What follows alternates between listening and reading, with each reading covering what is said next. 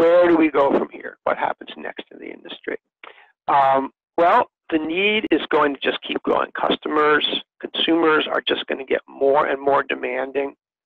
Our competitors are going to get better at meeting those demands, so we have to keep up with them. Marketing technology is only going to get more complicated. There are corporate requirements like new privacy rules, for example, and security rules and other kinds of rules, and indeed sharing with other departments that are only going to get more and more demanding as well. So the problems that the CDP solves are becoming bigger and bigger problems. So the need for the CDP is more and more urgent.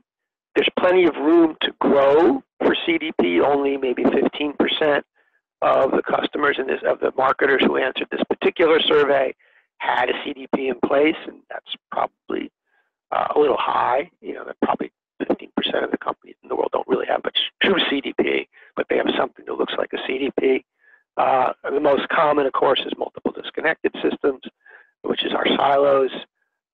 Some have the shared database and shared decision engine. More have multiple systems, and some have one system that does everything. Those tend to be the smaller